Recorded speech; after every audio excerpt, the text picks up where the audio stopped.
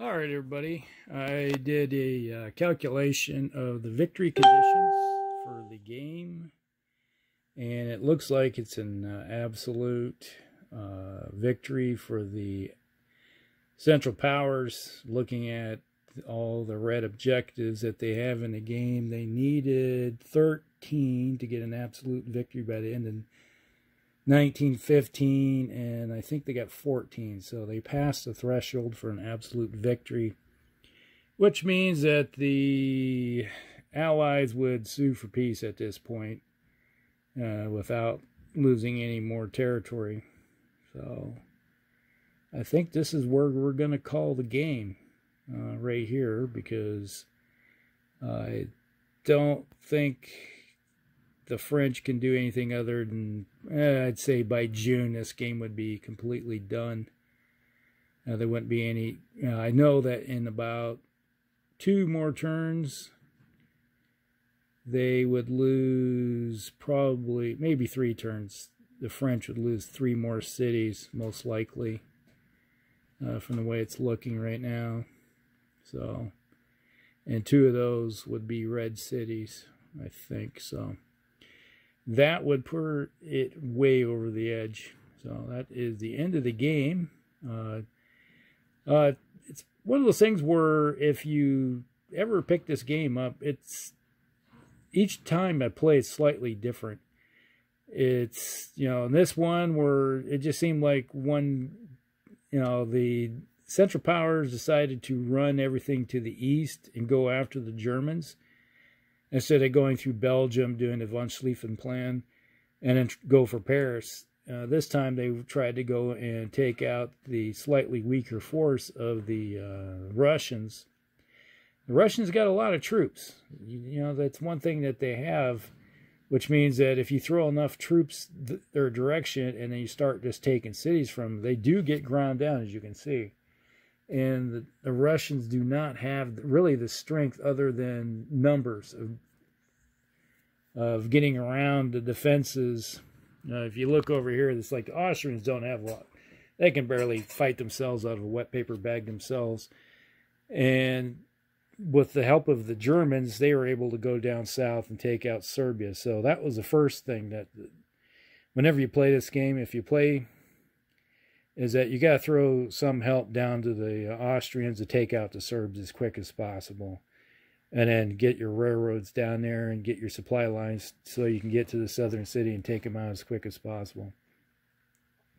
After that objective is done, then the rest of your forces, you're going to be having a lot of your heavy forces going to the west, or actually go east, and then go for the 2 cities, like I did here. You go take out this one. This one was a tough nut for some reason. It took me forever to take that one. This one went pretty quickly. This one went fairly quickly. So once you take those, then it's kind of like, as you've seen, the Russians, once they start losing cities, they just can't build their forces back up as quick as possible. They do get reinforcements for a while, but it's the really crappy, the troops that are just placeholders, to be honest with you. They prevent the like the Austrians from doing a good job, because the Austrians have a hard time fighting against the Russians head to head. But the Germans, if you use their best troops over on the Eastern Front, they just go right through the Russians quickly. As you can see, they just march straight across. Now, it kind of helped in one way, was that that one lucky die roll of a 6 for the Central Powers that kept England out of the war in the beginning. That was interesting. That doesn't happen very often. Normally it's like a limited war or a full-on warfare that they send troops right into France. That's like a hex that they can control, that the French don't have to worry about. And then by having the English neutral, that helped move the Italians into the war earlier on the Central Power side. So it was one of those things that's you just see like a domino effect where one group affects the next group from the next group. So by having the English staying out of the war, that brought the Italians in the war, which opened up a front on the south side. Now, if the Italians joined the Allies, next thing you know, you have a front open up over here. So the Austrians and the Germans have to throw troops over here instead of facing off against the Russians. So, you know, that's one thing where historically the Austrians and, you know, they just lined up here and kept the Italians out.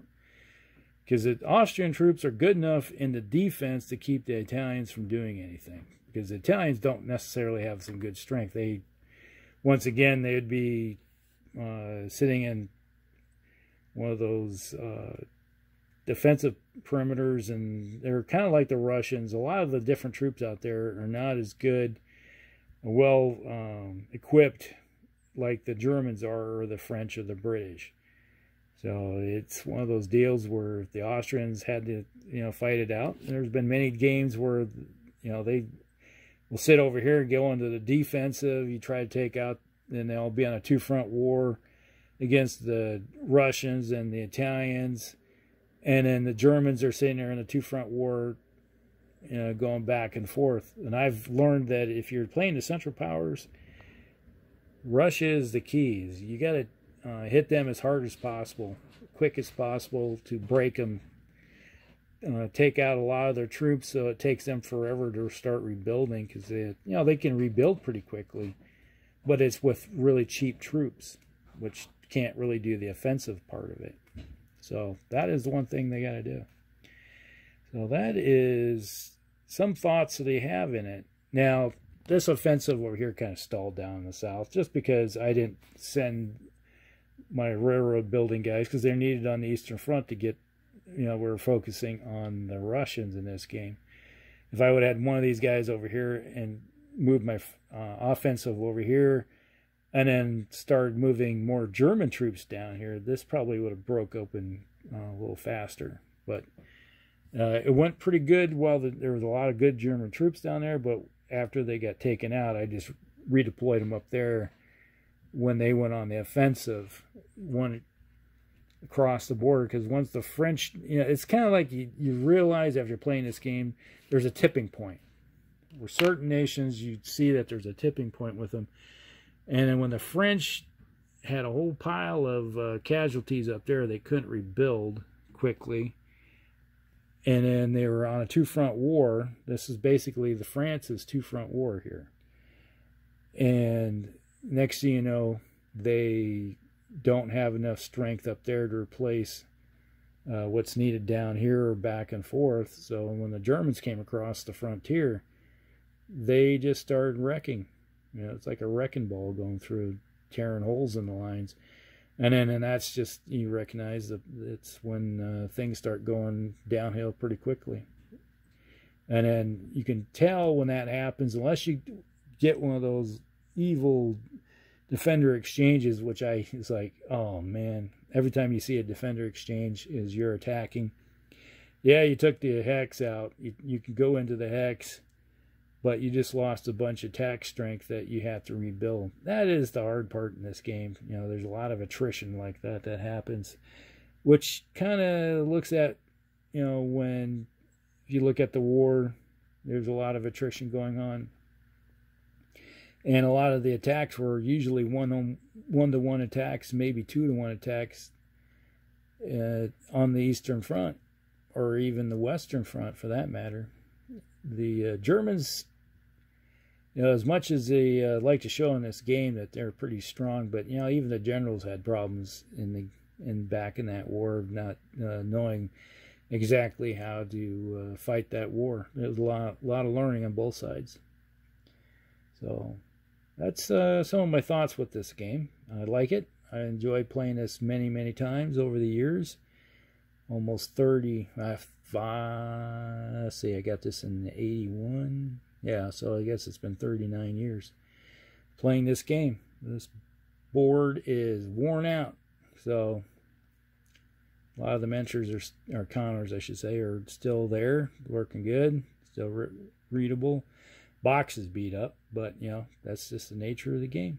All right, hope you guys like this, and we'll bring another game along here soon. All right, Elk Rex out.